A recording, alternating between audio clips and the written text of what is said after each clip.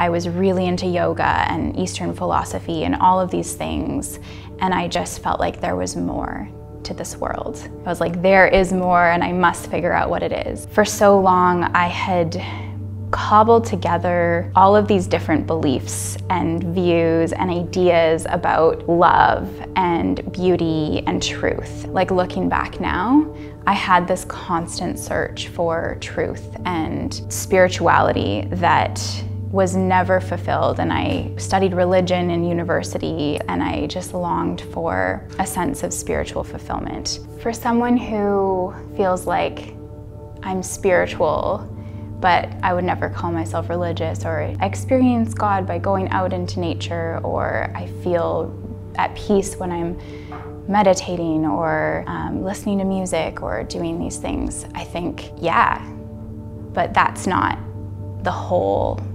picture. You can experience God in His creation, of course, but when you come back into the world, can you carry that peace with you?